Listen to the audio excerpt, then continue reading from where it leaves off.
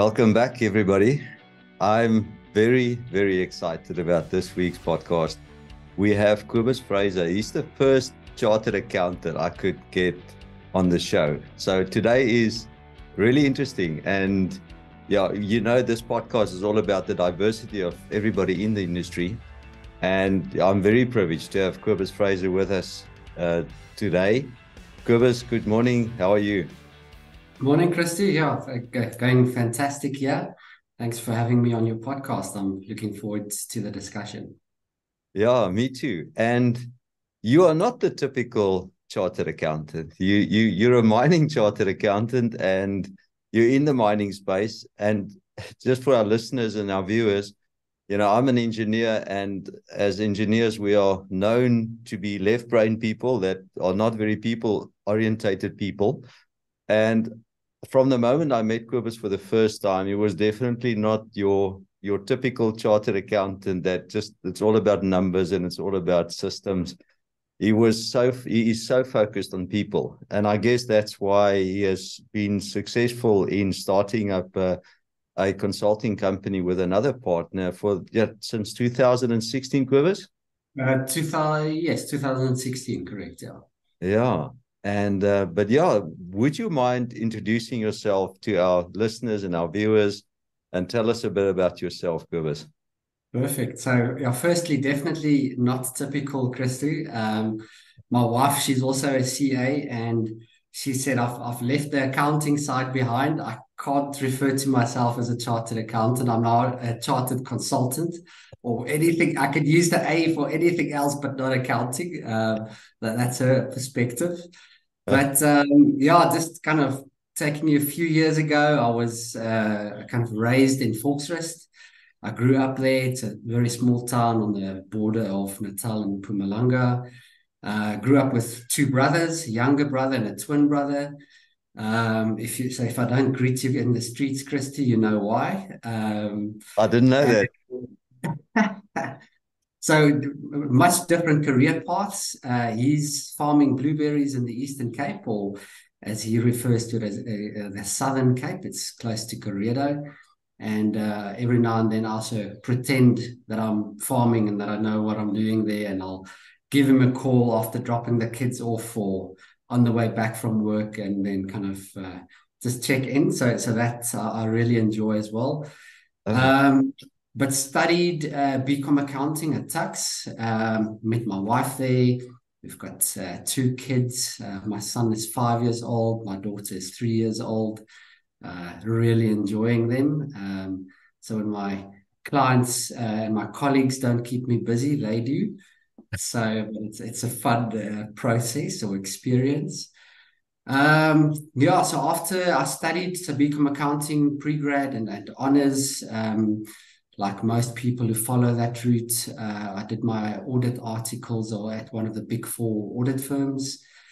And I was one of the guys who didn't really find much joy in it. I was fortunate to audit companies in a range of industries, ranging from manufacturing, retail, logistics, and mining, obviously, as well, some services companies. And I think the reason why I struggled with it was because it was kind of like it got stuck in the past. yeah. Because audit refers to reviewing past results, basically, making sure that the results aren't misstated. There's a very small component where you actually are required to be forward-looking. And Yeah. one of my customers was Exoro. So Okay. every, I'd say, November and December, January and February every year, I had the opportunity to go to Grote Geluk mine in Ras or Lephalale, and I just loved being there. The culture was amazing, the people were amazing, and they were just always talked about strategy. They were whether they talked to you or whether you overheard a conversation in the passages. They were always talking about how they were going to improve, how they're going to cut costs, how they're going to improve efficiencies. And I just thought, if this is what mining is about, then I want to be part of it. So I don't think many people know about it. Definitely not the guys at Exoro, but Exoro basically got me into mining. So Amazing. yeah. Wow. And so after my articles, I wanted to kind of enter into the mining space, but I wasn't too sure how or where and those type of things. So I joined Deloitte Consulting in their strategy and innovation department. And I'd say about 95+% of the work was in the mining space. Had the opportunity to travel a lot, really learned a lot there. Great leadership, great team members, fantastic experience. I think that's when I ran into you the first time many years ago when you were still at Lonman, I think. Yeah. And that's also where when I met Rob McGill, my colleague, or business partner. At that stage, he was still at TWP, and one of our customers gave many of their capital projects to TWP, or well, basically Rob's department to run with. And I was on the review team, just checking for, well, as much as a CA could in that time to kind of try and make sure things are going to happen the way they planned for it. So Rob and I were on the opposite ends of the table. I tried to convince him that his team's valuation results were wrong, or forecasts, and he tried to convince me that I knew nothing about mining. And I think there was some truth in both statements or arguments, but we got along well. And sorry, you still there, Christo? I Yes, just yes, cut yes, I am. Sorry, I'm listening intently. Sometimes people think I'm not there anymore, or the screen is frozen and something went wrong with the data. Now I'm absolutely off. fascinated. So yeah, so we arm wrestled a lot, but a lot of fun, great experience. And at some point, Willie Parsons acquired TWP. So Rob moved over to Worley. One of my ex-colleagues was also there at the time, and they asked me to join them to assist them with various things they envisaged at that stage. So joined Worley, and I think that's where I really got to feel what mining was all about. Because, well, that stage, the majority of Worley South Africa was basically TWP, Okay. and the guys there had 20 to 30 years more experience than I had. They were very kind of discipline orientated or focused. So you get guys who design platinum plants for his whole life, or someone who was exposed to shaft sinking a lot and those type of things. So really had the opportunity to broaden my horizons there. I think I met more people in the first 6 months at Worley than I did in my entire Wow. career before that, from all over the world. So that was quite fun. Yeah, so Rob and I rubbed more and more shoulders, and kind of understood how kind of the different each person's thinking works, and there was a very good fit. There were a few opportunities, I think, in the market that we were not really able to tackle in Worley. It's obviously a massive global organization, very focused on oil and gas back then as well. So we thought that we wanted to do things a bit differently and go for opportunities that we couldn't necessarily go for. And that's how Fraser McGill started. Wow. That's a story. It, I mean, we also in the space this morning that when we're talking about entrepreneurship, and I know you've done your MBA, and where did this entrepreneurial thing start with you? Um, I think it's a gradual process. I think when I was younger, I always thought, well, where are the opportunities? Because I can't find them. There has to be something.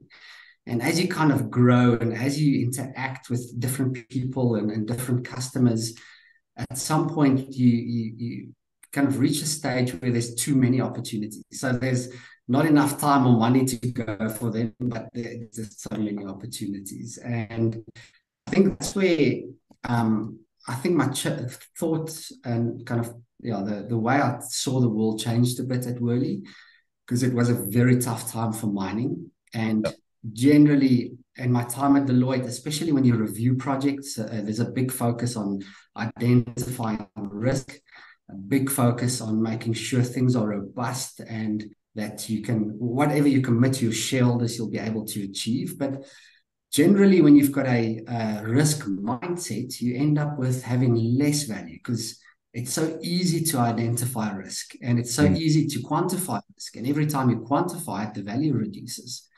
But because of the place where the industry was during my time at Worley, you were forced to think about the upside, and that's much more difficult. You were forced to find the opportunities. You were forced to find ways to make progress, and that resulted in having to do things differently and approach things differently, design things differently, and just applying a new methodology to things, I suppose. Yeah. Don't know if that answers your question. It does. It does. I've been on this journey myself for the last 3 years, and it is incredible when you open your mind to opportunities. As you say, you can be very risk-based focused, and that just takes value from an organization, and you just have this very pessimistic view. Or like you've done, the two of you, when you started this company, you see opportunities. Well, we're not tapping into this market. There is an opportunity there. But how difficult is it to actually then make that leap of faith? I suppose it depends on your personality, Christy. Um, so, as I said, I always thought, well, there has to be an opportunity. And when the kind of opportunity came, I just thought I have to do it, whether it works or not. Whether I kind of live through my pension in the next year, that's fine. It's well, nothing. What's the worst thing that can happen? And I'm happy with that worst case. And I think that's basically what let me do it. I can't remember who said it, but it was someone that said in the past the best warriors were the guys who had a strong desire to live and a strange carelessness about dying. And I suppose the same thing is about starting a new business. You need to have a strong desire to make it a success, but also a strange carelessness about not making it. I think taking the step was also easier because my wife was working, same profession, just different industry. That made it easier. We didn't have kids at that point in time, so much less commitments. I think in your previous podcast, someone spoke about not kind of having too much debt. I think that's very important. And don't live above your means, but also don't live at your means. Keep your debt levels as low as possible. Don't buy that new car. Just the best thing is not to spend your money. And if you don't do that, and an opportunity comes by, you'll be able to go for it, I think. Yeah, those are very wise words, everybody. So, Cobus, no, you're still an accountant. You still talk about debt. although you've got this very, very fantastic passion about mining. And this morning I was like, okay, I just want to make sure I've got Cobus's history right, and I was going on LinkedIn and I saw this photo that you've got in your background this morning, and you are definitely a passionate miner. And I've had the privilege of working only on one project with you, and you certainly have amazing skills, people skills, but just well-rounded individual. What makes a good consultant? Because we're talking to, call it a young Cobus, a young Christo, but more specifically a Cobus that's either an accountant at a mine, or a job, maybe the finance manager at the mine, or the up-and-coming finance manager at the mine, or, the CFO, the up-and-coming CFO, or a finance person that has moved into the mining space and is now in consulting. What makes a good consultant? From a CA's perspective, or just general, Christy? You decide. Okay. I think I'm not going to talk too much about what makes a good consultant from a CA's perspective, because I think ultimately it doesn't matter. I think mining is so complex that a single discipline or whether it's geotech or mining, metallurgy, accounting. It's so complex, you can't fully understand everything. You can have a very good understanding of everything, but you'll never be a specialist in all areas. Yes. So I think let's just take it from when you maybe exit varsity. I think it's very important to become a specialist at something, and not necessarily. I'm not saying you have to have a qualification. I work with guys who don't have all the degrees that some others have and so forth, and they're just as good. But I think it's important to differentiate yourself for yourself from others, and you do that by maybe studying something different or getting the practical experience. I think that is super important. So I think when you're younger, you have to specialize in something so that there's something specific that people come to you for. And that would most likely ensure career progression in your early days. But at some point in time, especially as you grow in your career and as you become more senior, there's a need to be more broad. More of the kind of soft and fluffy stuff needs to come in.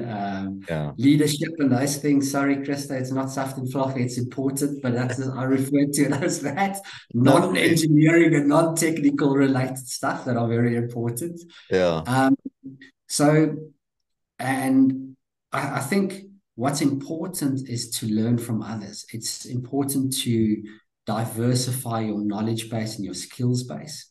And once again, that doesn't mean you have to study something else. It could be as simple as listening to others in meetings. I mean, the project we worked on, Christo, had all mine functions or discipline leads that you could have on a mining business in the same room. And I mean, when it's not your turn to talk or to contribute, it's important to listen to the others and become familiar with the jargon, become familiar with what it means when the geotech guy talks or when the geologist talks. It may be a bit boring for you depending on your own perspective, but it's important to learn from them. And I found that people generally like transferring knowledge. I think it makes them feel important and better about themselves. So I think it's important to contribute and to diversify yourself. So I think that's one of the things that make you a successful consultant, but also that would make you successful in your career, even if you're sitting at a mine. I mean, on this project, Christo, you had the ability to contribute to all components of the study, whether it was in your kind of, let's call it assumed or what we think your expertise is, or whether it's something completely different. You had the ability to contribute to absolutely everything. And that doesn't come automatically. It comes from putting in the effort, self-studying, kind of reading up on things, keeping up with the latest trends. It takes effort. And that effort, I think, generally, if you're a consultant, your customers aren't going to pay you for putting in that effort. And your employer will most likely not kind of tell you to put in the effort. It's something that you have to do in your own time, and it's most likely going to be after hours. So I think that contributes. And I also think being a servant is what makes a good consultant. It's not about you. It's about someone else. It's about your customer. It's about his or her business. It's about their shareholders. And I think consulting is a very exciting industry to be in, especially mining, because mining is so exciting. But you're never the hero. You're there to support, you're there to serve, you're there to make other people famous. And I think if you can do that, then you'll also do quite well. Well, I hope if you're listening to this podcast or if you're watching on YouTube that you are making notes. That is just an incredible piece of conversation that we've just had, Cobus. To our listeners, I don't, I've been in this space a while, but what Cobus has just told us is like, you've got an MBA in 3 minutes there, because that's really what this is all about. And I don't think it's different for consulting, Cobus, that it's just us to listen well, even if you're leading an organization or you're leading a team of people and you are the finance manager, as an example, this morning, just being able to listen and keep an open mind and continue learning from others is just amazing. I've learned so much from the very first time I was a GM and I was working next to a CFO. He taught me so much. And there were times that we had very tough conversations in his office. And he said, Christo, you need to decide. Are you cost focused? Or are you production focused? And I said, okay, well, Gerbrand, he says, no, you've got your feet on both ends. You must decide what it is now. And you can't keep on flip-flopping, and you need to. But we had very tough conversations. But after a while, I started listening and realizing that it's all about working in a team and coming back to that principle. And you've just mentioned quite a bit of, there's geotech people, women, men, a diverse team. And I know at Fraser McGill, you also have a very diverse team that you're working actively on, leveraging that diversity. How important is that for your business, working in a team? Yeah, I think very important, Christo. And once again, because mining is so complex, I mean, I went to a new kind of greenfields business in the DRC a while ago, and the scale of it is so enormous, and you kind of become insensitive to it. And when you look at everything around you and you think, well, how is it possible for people to make this work? And because there's so many different disciplines, and when I refer to disciplines, I mean accounting, mining, and all those kind of things, processing, and so forth. You have to come together and you have to work as a team. And I think that is critical. And the diversity comes from that. Even if it's in a certain department, the different mindsets, the different opinions, the different backgrounds, all of it contributes. I think in our business, because we're still relatively small, we're about 50 people in the business. Every person that joins the business changes the business, because there's a unique element that person brings in that wasn't there when that person before that person joined. Wow. And I think that's for me why I love consulting as well, and why I love working in teams, because every person brings something unique to the table. And it's he says, all the kind of MBA stuff that's important, all the once again, I've got to say soft and fluffy stuff, but it's important. Yeah. And I think diversity is part of it. And I think it's respecting others' opinions. It's about listening to others, but I think also giving people the responsibility and the opportunity to take lead of things, and to kind of step away and say, well, whether I'm the project lead or not, I'm going to make something someone's problem, because that's how someone will learn from it. That's how someone will contribute in his or her own view. But to do that, you have to allow people to make mistakes. And through those mistakes, they'll learn. And I've generally, well, people don't like making mistakes. So if you give them the opportunity to make the mistake, they'll by themselves take the opportunity to do their best to fix it. So I think diversity and teamwork for me is kind of integrated. It's almost the same thing. Yeah. But you're making so many amazing comments there. And, once again, our listeners, I hope you're taking notes here, because these are life lessons that, only comes from, amazing experience and success. But Cobus, you touch on that every new person coming to Fraser McGill changes the business. That means you highly value people.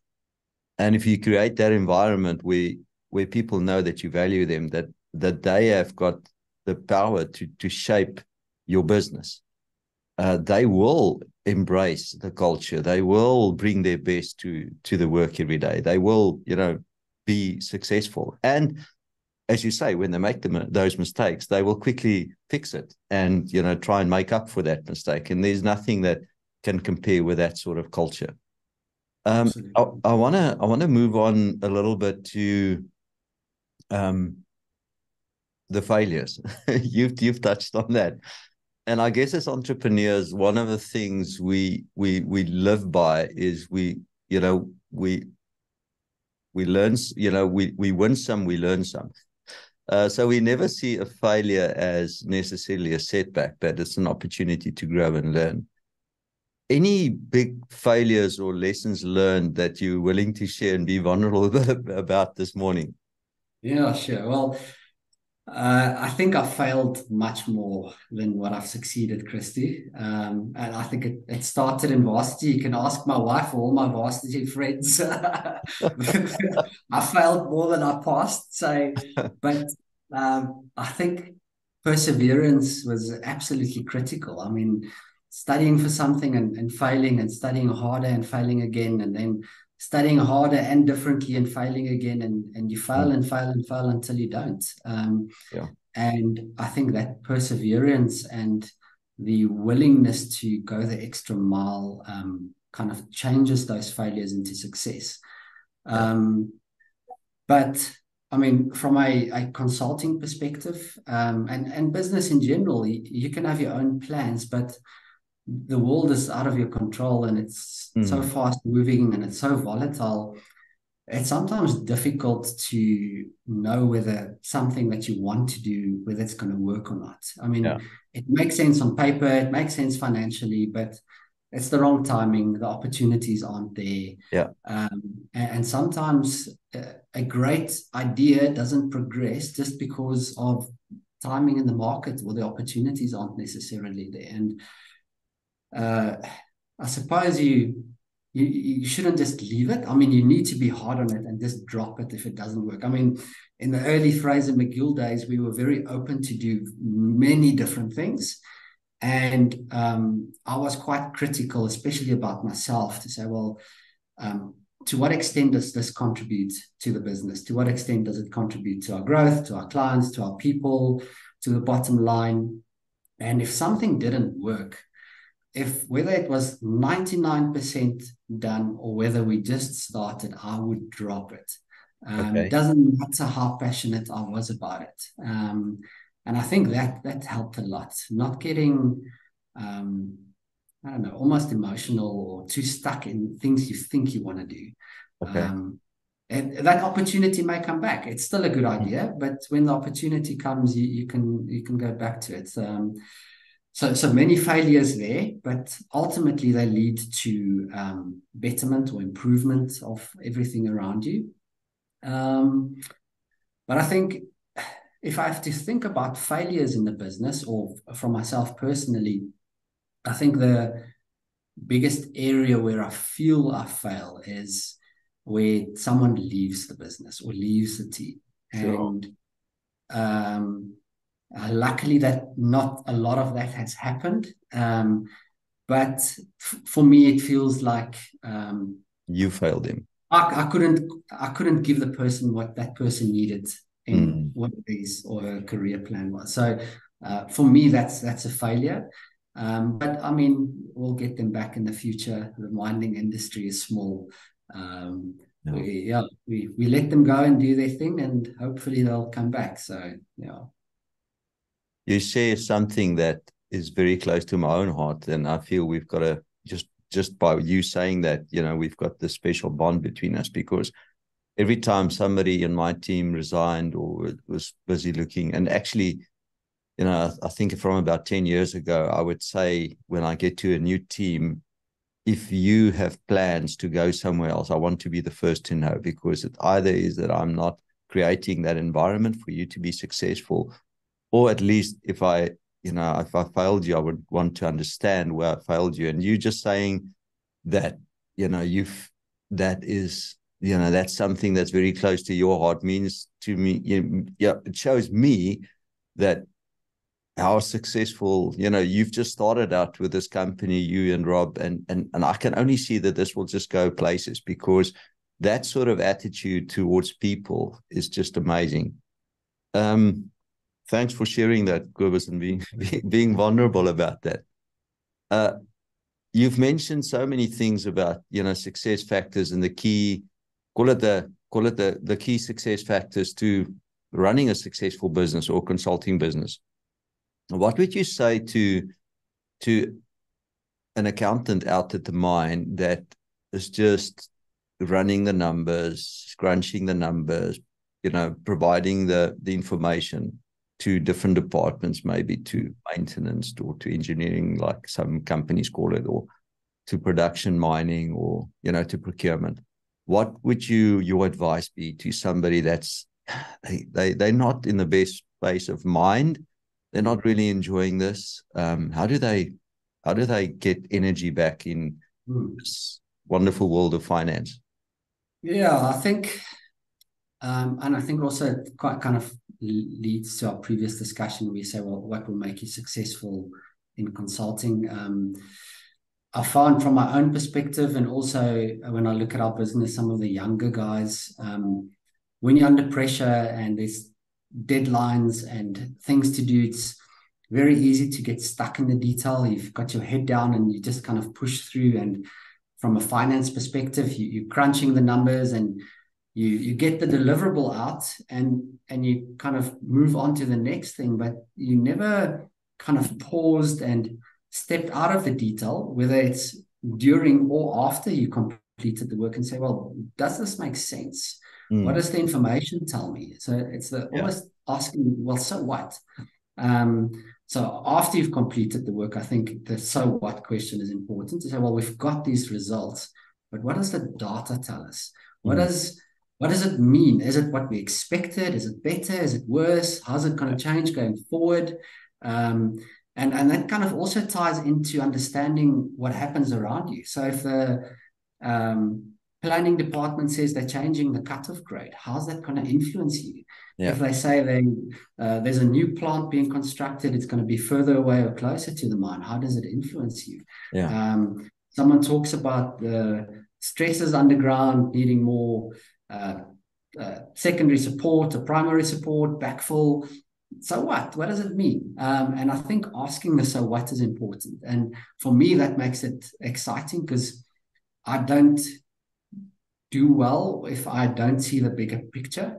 So I think you need to pay attention or take the time to understand the bigger picture. And also while you're doing the work, sometimes you just kind of crunch the numbers and get through it. But is that the most efficient way to do it? Is it fit for purpose for what you're trying to achieve? I've seen on mines where people work with management reporting templates that are 10 to 15 years old. And you populate it because that's the template. It needs to go in. But when you ask people, well, what information do you use in this report? There's many things in there that's not used, or it's duplicated effort, or it's a manual process. And I think you spoke to, was it Pitt from Mine RP? Big focus on digital stuff. There's always a way to optimize, to automate. So try and find ways to do the donkey work faster or more efficiently, so that you've got more time to analyze the business. And for me, that's more exciting. Yeah. Sure. And also, I believe your colleagues, I mean, they would also enjoy it if you contribute to what they do. If you say, well, this is what I see here. There's a massive buildup in stock, whether it's ROM dumps or work in progress or finished goods. This influences our balance sheet. It influences our profit, maybe. What can we do about it? And that insight will, I think, also be beneficial to other people. Yeah. That's really great insight. And I can just, also just testify to exactly what you said. The finance people that I've worked with over the years, the ones I remember the most, and that has made the biggest value to the business, were exactly those type of people, that they didn't just, use the same report. They said, I've thought about this. What would you, I've given this a little bit of a revamp. What do you think about this? Would this help? Will this help us understand the business better? Or they would join me on an underground visit and say, I want to learn a little bit about, this sub-level open stoping method, or whatever that may be, or, how does this work? And take me with you when you go to the plant, and, tell me what you're looking at. Why are you asking these questions? Why is this important to you? What is it? And those people that I've worked with, they were also then just moving up in their careers because they were valued, and everybody was offering them jobs and everybody wanted them on their teams. And I think a lot just starts with ourselves. Cobus, I'm conscious of your time, and you've given us so much of your time today. You're running this company, and you've got lots on going on at the same time. Any final things that you thought of when I invited you? And I'm super grateful that you've been, you said yes, and I'll be on the podcast. But any messaging or anything that you feel that we haven't touched on that you would like to still talk about or share with us? I think we can talk for many hours, Christy. So I think, well, that's maybe the final message is network. Spend time with your colleagues, spend time with your peers, whether it's in your own team or within your own company or with outsiders. Yeah, connect, learn, develop yourself. Mining is a great industry to work in. So enjoy it. And so if you want to come for a coffee or a beer, any of your listeners, I'll gladly take the time. So looking forward to something like that. Thanks a lot, Cobus. And if people want to get hold of you, they probably just message you on LinkedIn and they'll find you there. Or visit Fraser McGill. I think you're in Fourways. It's Fourways. What's in Johannesburg? Yeah. So thank you very much, Cobus. It's been such an energetic conversation and making or getting to know you at a deeper level. Thanks for sharing and being vulnerable and sharing your life story with us, as well as the successes and failures. We wish you all the best. I know this business of yours is just going to go from strength to strength, and we wish you all the best. Thanks a lot. Thanks, Christo. It was great talking to you, and we'll catch up soon. I'll see you in the field. Yeah, thanks, Cobus.